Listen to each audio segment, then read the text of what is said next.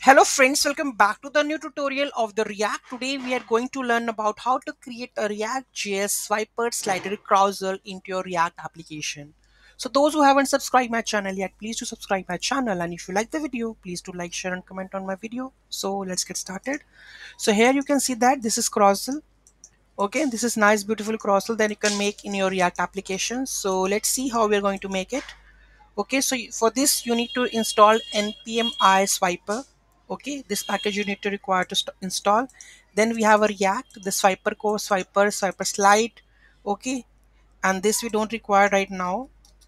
Okay, navigation, pagination, autoplay, so these are the CSS part. So if you want to you need to include that one for the styles to come over in the React application for the sliders.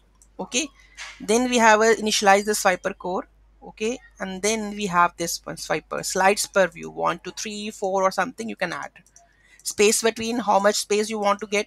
Pagination clickable. Okay, so here you can see that I'm go over here, and this pagination is clickable, right? So here you can see clickable, right? So if you want that pagination to be clickable, you can make it. And modules, pagination I'm used, and the class name is my swiper. Rest is the same, that is swiper slide. Everyone with the swiper slide with the image inside. So this is the one, this is two, this is three, four, five. Okay, and the last one is sixth slide is there, seventh, 8th, 9. Okay, so you can see that all are wrapped in the swiper slide with the image source, right? So here we have only image source where we have added the image part, right? And the last swiper is closed and the div is closed.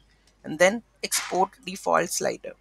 By doing this one, you are able to get this nice beautiful cross-sell into your React application.